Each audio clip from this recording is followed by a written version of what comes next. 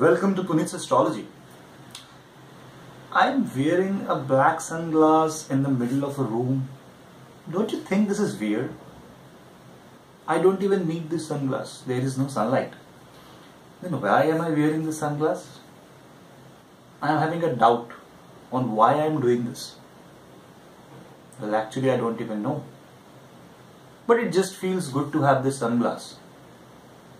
But do I really need this? I don't think so. This is the traits of Rahu. Rahu makes you do things which you don't even know why in the first place you're doing it. Rahu makes you believe in things which doesn't exist. Rahu is an illusion. Rahu is a kind of a player which plays with your mind, which plays with the house in which Rahu sits, creates an illusion out of it, and then explodes the illusion. You then tend to wear this black sunglass of Rahu over your eyes and then think that you're doing correct, but you may not. You just need to understand the difference between what is correct and what is not correct. Rahu doesn't allow you to understand that. And that is why, my friends, Rahu is the most malefic planet in astrology. Today we will discuss more on this mysterious planet called Rahu.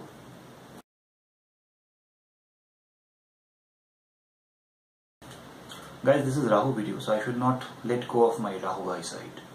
Now, what is Rahu? Rahu is the north node of the moon's shadow. Ketu is the south node.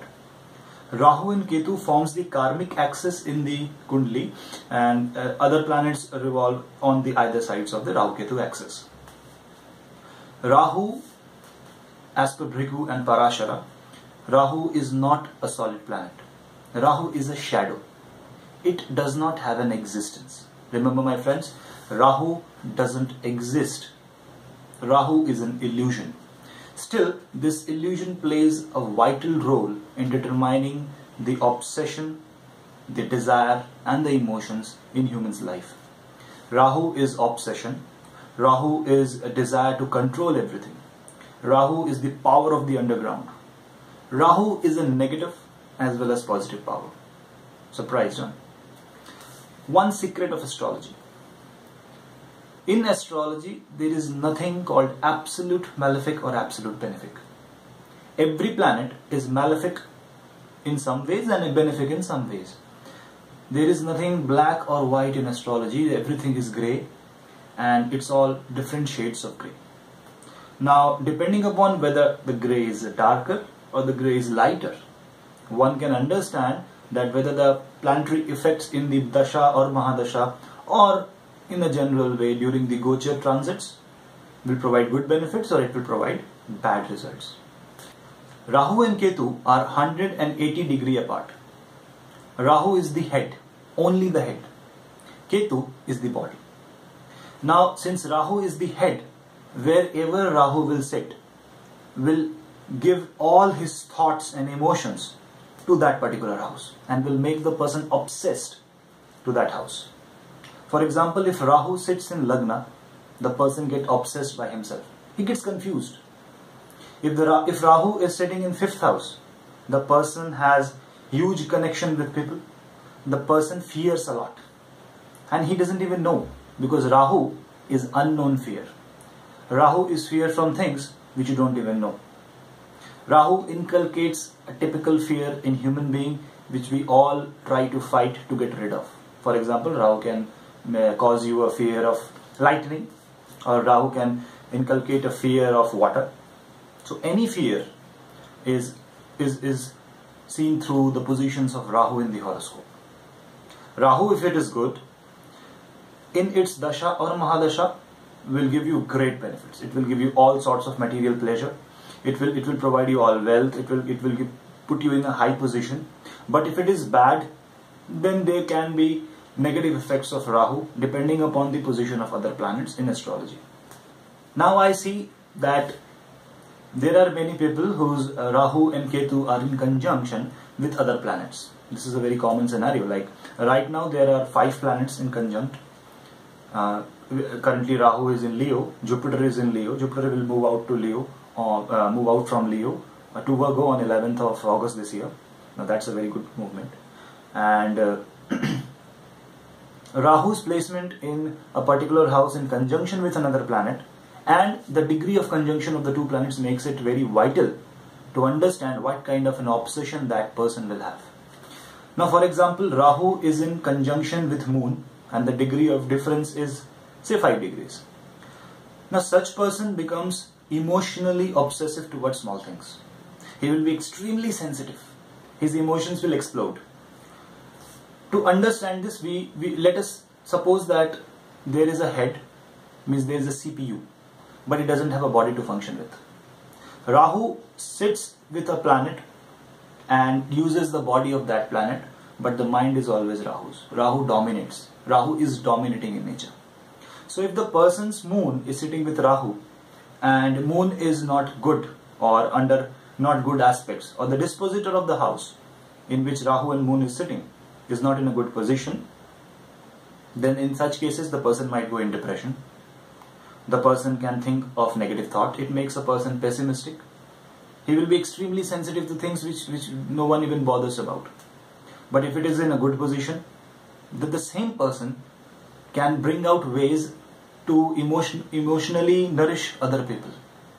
Such person becomes psychiatrist because they can easily understand the emotion of other masses. So Rahu behaves in a very different way. Rahu is gas. It is just dhuma. It has no existence. Now let us suppose that Rahu is in conjunction with Sun. So what this Rahu will do, this combination will do, this combination will make you always be obsessed towards your own self-esteem. You will be having disputes with your senior leadership, with the government agents, because Sun represents government. This shows that there will be issues with your father, because Sun represents father. Sun and Rahu combination is solar eclipse. Sun and Moon, Rahu and Moon combination is lunar eclipse. If Rahu and Jupiter is sitting together, this is called Guru Chandal Yoga. These are all the different yogas that Rahu makes. If all planets are on the one side of the axis of Rahu and Ketu, and no other planet is on the other side, then that is called Kalsarp dosh. So all these doshas are formed through Rahu and Ketu. One thing is that since Rahu is just an illusion, it actually doesn't exist. So we must understand that how Rahu works. How can a Gyan work? It first of all instills a particular thought or a particular idea in your mind. Now that thought or that idea will come from the position from where Rahu is sitting. So if it is in 5th house, it is an obsession towards public speaking, obsession towards mass, creativity, towards children. If it is in the 7th house, then it is an obsession for business, for other people, for legal partnership with wife. And if it is in 9th house, it is an obsession with spirituality. In 8th house, it is an obsession with occult.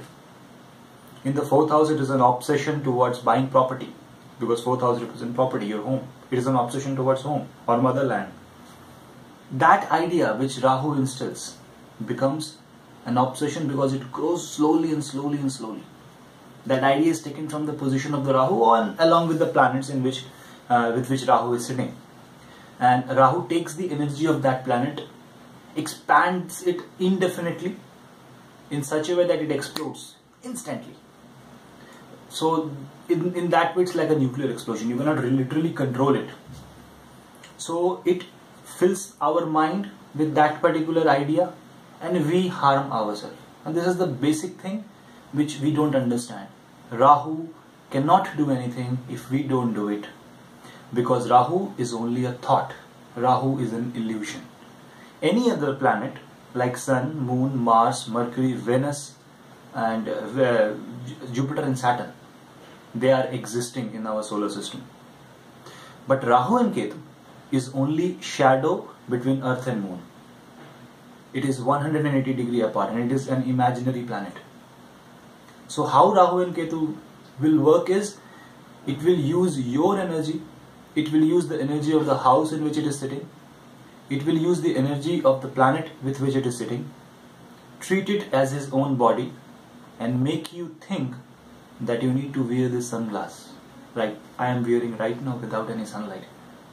It's like midnight right now, but I am wearing the sunglass. This is what Rahu makes you do.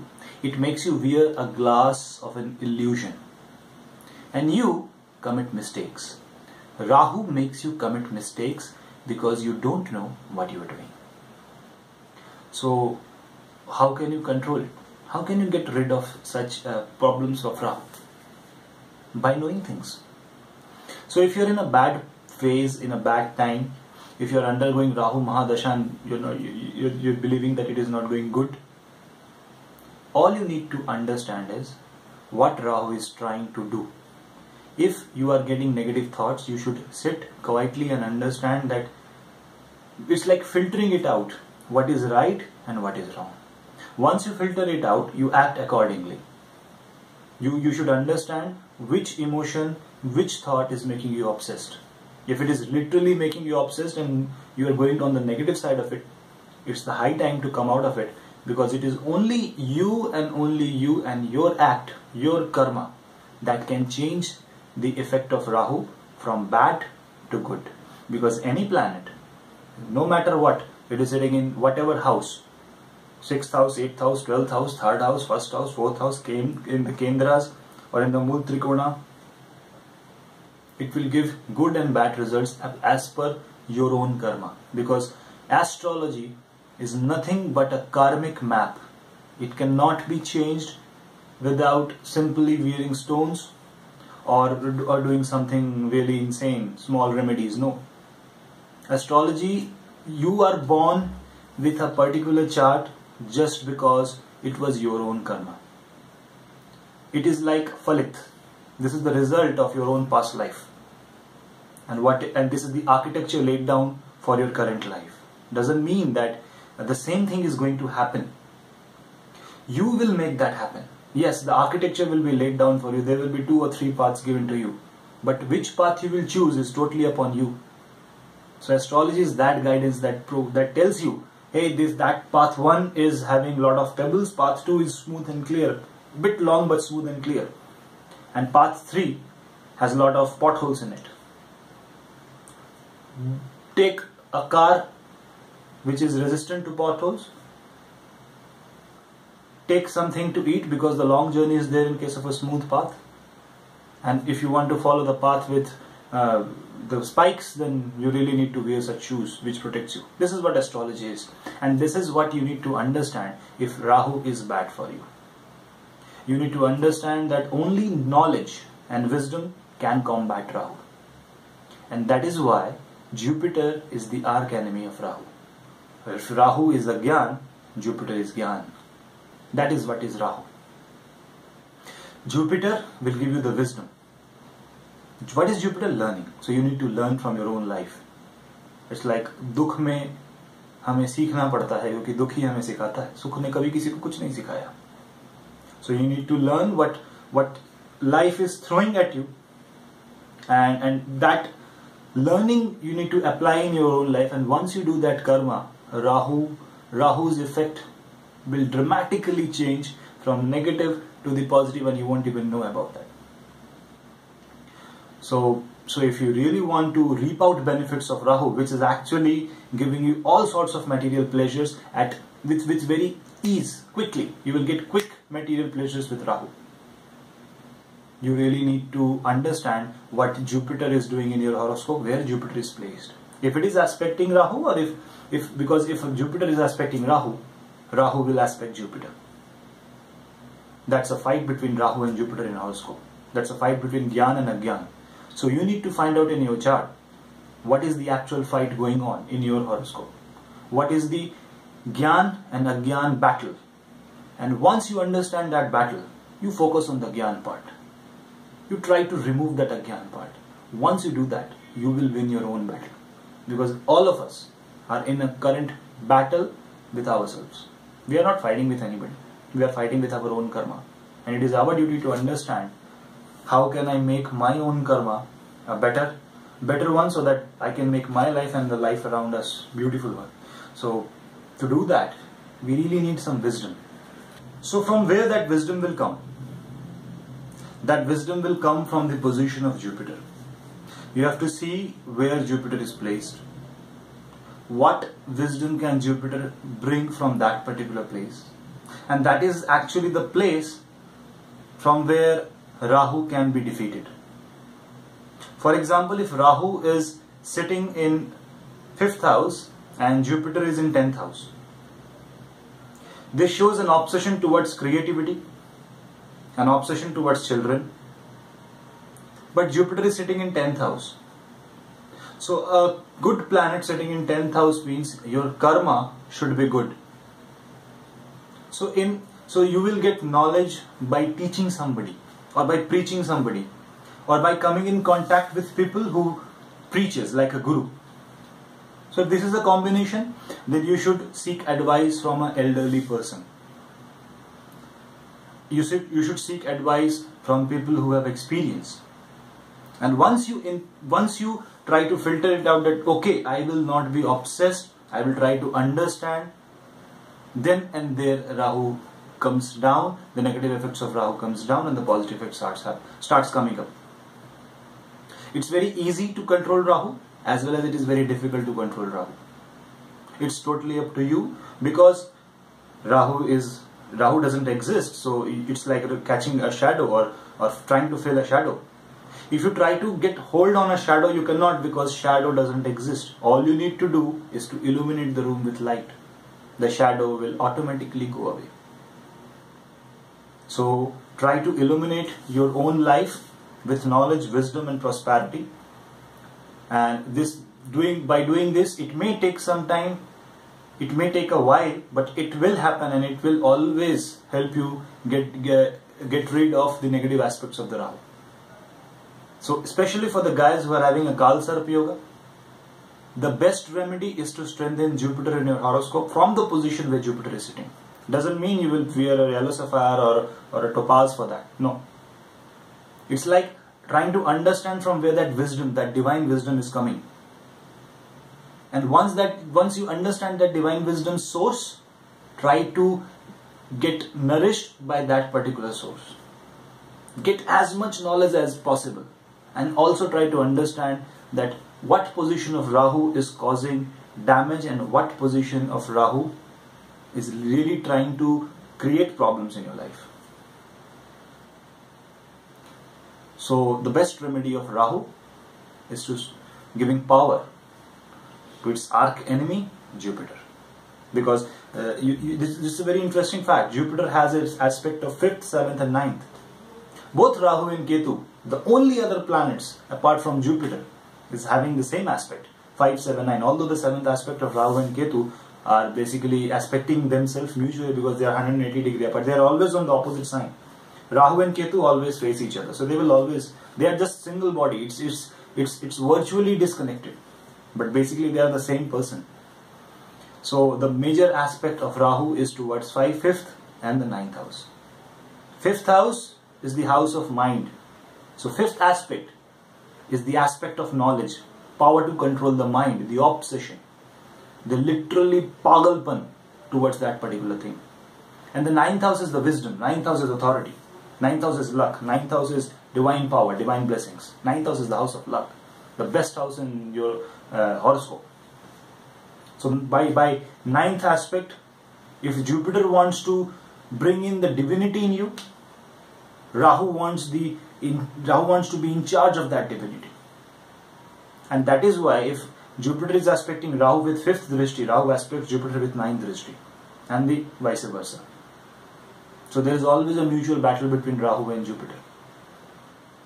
So if you really want to remove Agyan from your life, all you need to do is bring Gyan and understand what's wrong. It's very simple. So guys, I hope you like my video. So if you really like my video, do comment in YouTube below and do subscribe my channel, because more videos are coming soon. Thank you.